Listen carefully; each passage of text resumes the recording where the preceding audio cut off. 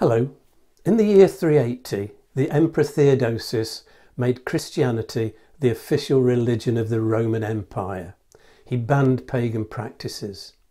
And some 10-15 years later, in the Vale of Glamorgan, a monastic school was established, Britain's first centre of learning, and it was dedicated to Theodosius. It did not survive long after the end of the Roman occupation of Britain, round about 410, abandoned soon after, probably destroyed in the turmoil that followed in that period. And it was then refounded around about the year 508 by St Llantwit, and Llantwit was the abbot. And a number of famous names studied here. St Samson, very important early missionary saint, studied here. Probably St David, patron saint of Wales, and the writer of one of our most important early sources, St Gildas, who wrote a very pessimistic assessment of what was happening in Britain, which he called On the Ruin and Conquest of Britain, concerned with the Anglo-Saxons moving in. The site is now occupied by St Llantwit's church, and it's at Llantwit Major in the Vale of Glamorgan. That clan word, it's a Welsh word. Originally it just meant an enclosed piece of land, but because churches and monastic sites were enclosed, it has come to mean around a church, and in Welsh, Caniltup Foy, the great church of St Llantwit. Now the church has been rebuilt over the years, but it's got a very complex layout, and that reflects the earlier monastic buildings. There's a central tower. To the west of that is a parochial church, bits of which are 10th century, mostly 15th century. To the east of the tower there is the nave and chancel of the monastic church. Became the parish church after the dissolution. And what we can see inside is what now serves as the reredos, the screen behind the altar, has got a door each side. Clearly this was once a rood screen dividing two sections of the church.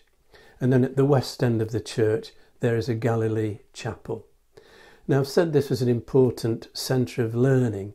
Not only were people getting a Christian education here, they were also learning about the classics, something that later monks would have thought was idolatrous. And at its peak, probably over 1,000 students here. So this is a significant centre of learning. In the Galilee chapel at the ruined West End, which dates from about the 13th century, there's a fine collection of early crosses. Some of them date to 8th and 9th century. One of them is the cross of St Llantwit. The inscription tells us it was raised by a 9th century abbot. And there's a wheelhead cross dedicated to Llantwit, the son of Rhys. So probably Glamorgan royalty, and again probably 9th century. On the south side of the church there is a broad stone bench in a very sunny spot, and I suspect this may well be the remnant of the early cloisters.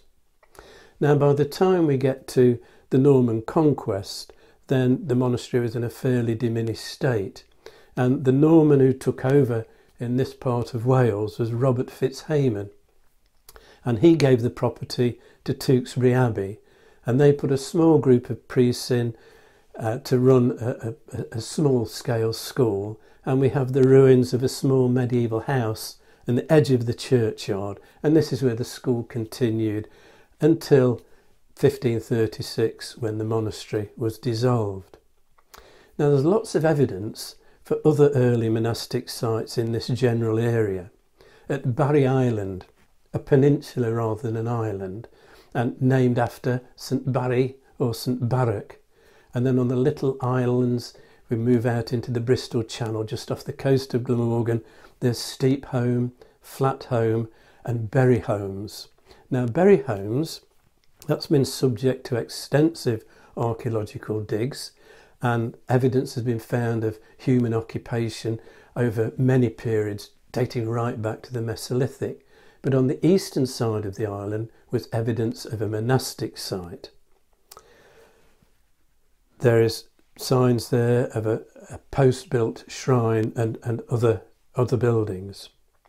Further out into the Bristol Channel, on Lundy Island, we have the remains of St Helen's Chapel.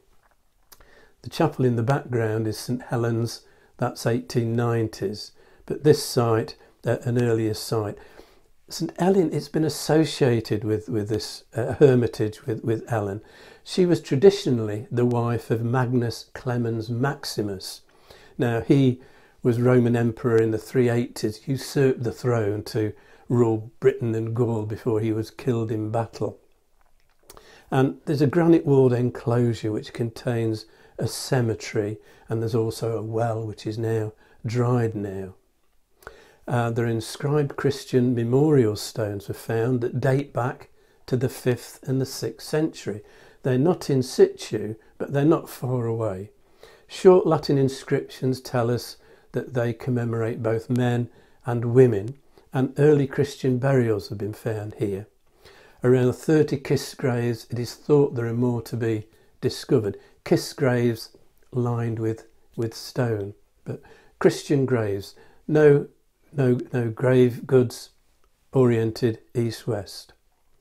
Clear indication of a religious community founded here by some unknown Celtic missionary.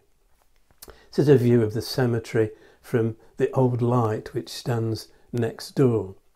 Now, at the centre of this site there was a kiss burial that had been opened and the body had been removed, and that has led to a suggestion that the founder of the monastery here might have been Nectan, and St Nectan's remains were later moved to Hartland, where we find St Nectan's Church at Stoke St Nectan, sometimes called the Cathedral of North Devon. Current church is 14th century, but we know there were monks here in 1050, that's recorded. May well have been the site of a much earlier community. And close to the church there is a well. It's got a medieval shelter around it now, which is reputed to be the site of one of St Nectan's hermitages. Now, elsewhere in North Devon, a possible early site at Braunton.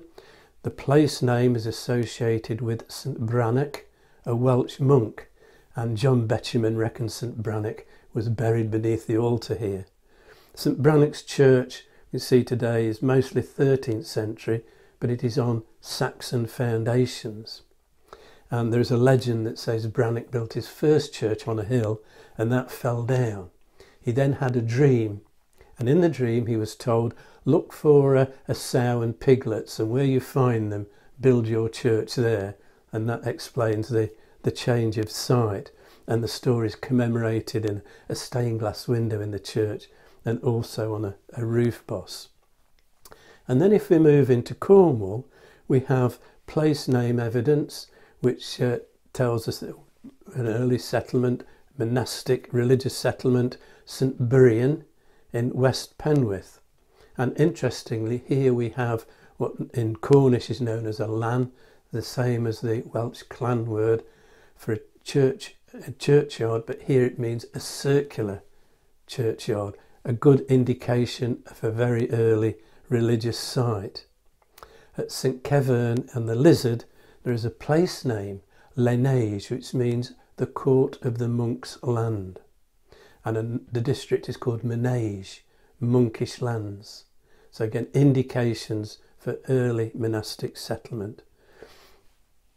We know there's a monastery in Anglo-Saxon times, but it seems that there was a much earlier foundation.